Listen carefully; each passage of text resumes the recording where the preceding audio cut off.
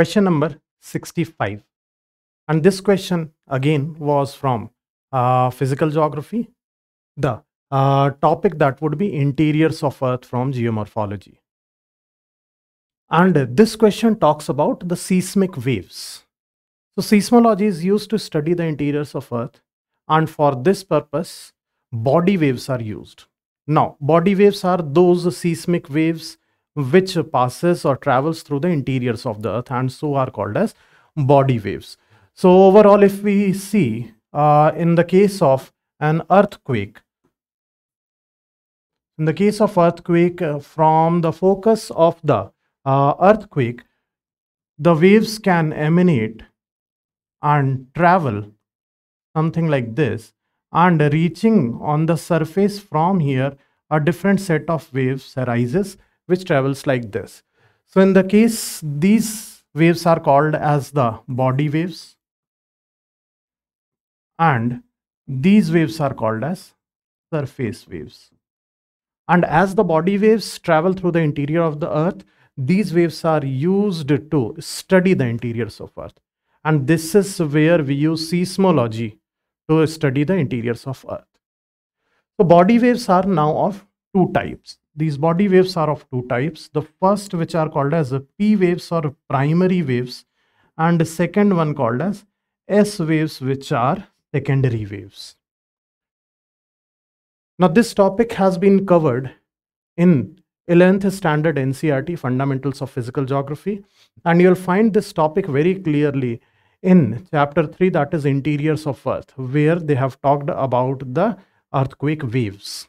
So P waves, S waves, basic differences if we see over here, these are called as primary waves. The reason is because they travel fast. So these are fast, these are slow relatively, and so these are the waves which reach first on the surface from the focus, and that's why primary waves.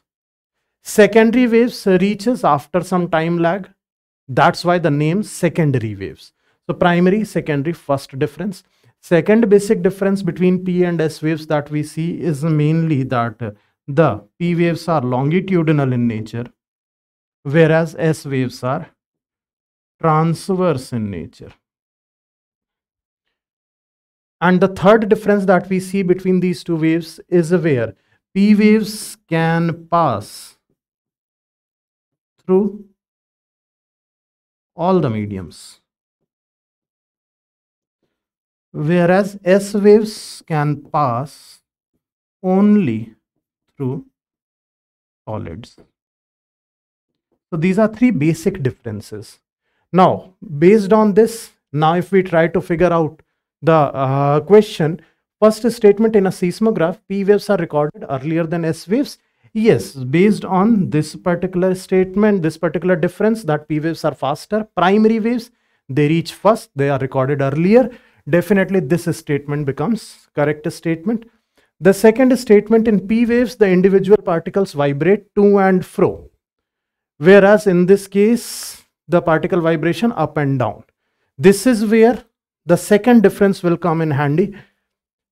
P waves are longitudinal, S waves are transverse. Now, longitudinal waves are those waves in which the particle vibration is like this. If I take direction of propagation to be here, one good example can be sound waves. Sound waves are longitudinal waves, and in sound waves, the particle vibrates parallel to the direction of propagation. This is what we mean by to and fro. Whereas in case of transverse waves, if this is the direction of propagation, the vibration of particle takes place in this pattern, which means the vibration of particle is perpendicular to the direction of propagation, up and down, to and fro. So P waves, to and fro, S waves, up and down. So now if I take a look at this statement, in P waves, the individual particles vibrate to and fro, particles to and fro. Yes, absolutely correct, in the direction of wave propagation, whereas S waves, the particles vibrate up and down, which is the property of transverse waves. So yes, this also becomes Correct, at right angles to the direction of wave propagation. So this statement also we find to be correct. And so our answer for this question would be C, that is both 1 and